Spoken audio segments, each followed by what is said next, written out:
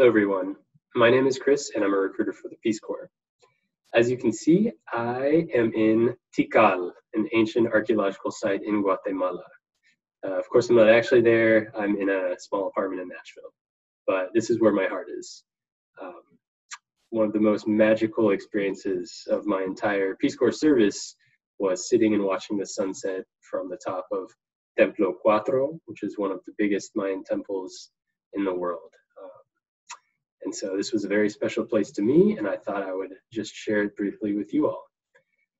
So to answer one of the questions, when we ask a candidate about their study abroad experience, what do we want to hear? A few different things. So we want to hear, that they took steps to get outside their comfort zone and really challenge themselves to grow as a person. And then another thing we want to hear is that, again, you're able to get out of your cultural bubble and really make a concerted effort to experience the local culture and understand the local culture, which is something that you will have to do as a Peace Corps volunteer.